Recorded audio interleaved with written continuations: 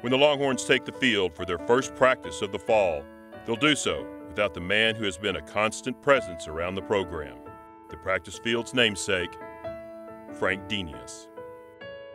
Man, he was just a legend is an understatement for him. We got the opportunity to pass by him every day at practice, and we would all go up to him and say hello. I'll give him a big hug because he's just a source of pride for the Longhorn community.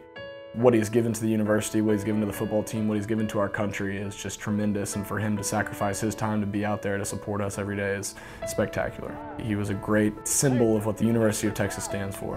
It's going to be a little bit heartbreaking. I've been here for a long time now, and he's always been there to support us, give you a high five, smile at you when you're running by him.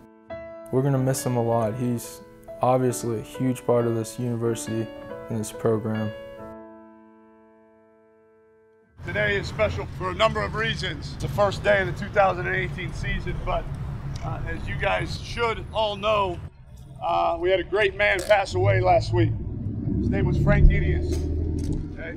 His name is on this practice field. You guys that are veterans know he was here every day for practice, watching you guys. That's how much he loved you.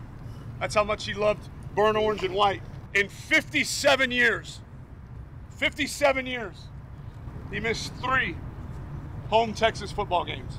Not only did he storm the beaches of Normandy in World War II, not only did he fight in the Battle of the Bulge. For those of you that don't know, our kickoff team is actually named after him. Okay, Cobra Strike, his units that stormed the beach of Normandy in World War II. These 2 insignias right here are the 2 different platoons that he was in.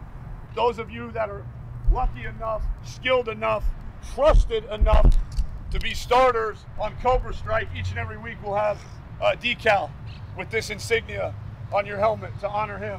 So what I'd like to do right now, coaches, if you take your hat off, we're going to have a moment of silence. So bow your heads, please.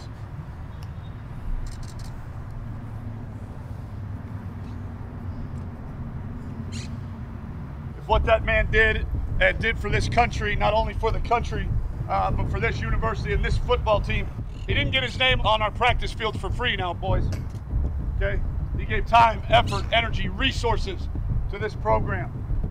So when you practice, this will stay up for as long as we can keep it up. Look at it every day when you come out and play and have your effort at practice honor his memory.